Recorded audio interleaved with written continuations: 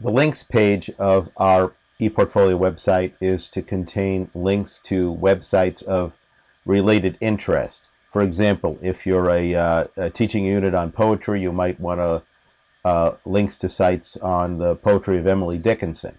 Now, I'm currently on the home page, but I'm going to go to the menu speed button bar and click on Site View to get the sitemap for our website.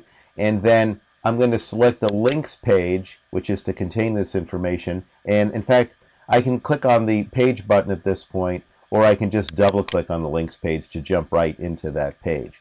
Now, of course, the page is currently blank, but implicit in the requirements for this portion of the project, we're going to need to embed a table in here that will help us to organize our content. Now, the speed button bar contains a table tool container. I'm going to click on this, and then I'm going to click and drag within the bounds of the layout area on the links page. And notice I'm going right up to the right border, master border, without overstepping it. And let's just make a gentleman's agreement here that we want to have two columns, one with the name of the content, and then the second will have the URL or the web link to it. And we want at least 3 links. So we're going to need 1 for column headers to label the columns, and then 3 for the content.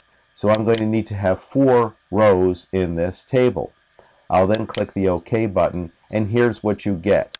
I can stretch on the resize grab box. I have a table that's got 4 rows and 2 columns. Now, again, as I've mentioned previously, we want all of our page content to be aligned within the bounds of the layout area. So I'm going to arrow this up until it stops on the top master border, and I'm going to arrow to the left just to make sure that it's contained within the left master border range. And then we can simply double click within each cell, and I'll type site in the upper left hand cell and URL for Universal Resource Locator in the other cell. Now, if I click and drag across these 2 columns, I get a black drop arrow, a selection arrow, not unlike that you might have seen in your work with Microsoft Excel or other spreadsheet products. Now, what we want to do also is to make sure that the fonts that we're using in this table are consistent. Now, automatic will by default result in Times Roman, but we're going to click on this, and I'm going to select Verdana because that's the site style of choice. And I'm then going to click just to the left of the first row. You see the left black pointing arrow. That arrow indicates that I've selected both cells in row 1. And I want to do 2 things. I want to set vertical alignment to middle and horizontal alignment to left.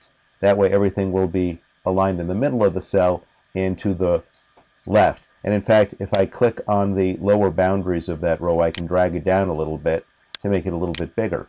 Well, first I have to stretch the table, and then I can make it a little bit bigger. There we go. Now, for a further effect, I'm going to select the cells in this row, and again, I'm going to click on the left border, and let's add some additional effects. One of them, of course, is font coloring. We can choose a font color of blue. We can boldface the font, and we can also adjust the table border size. And by that, let's take a look at page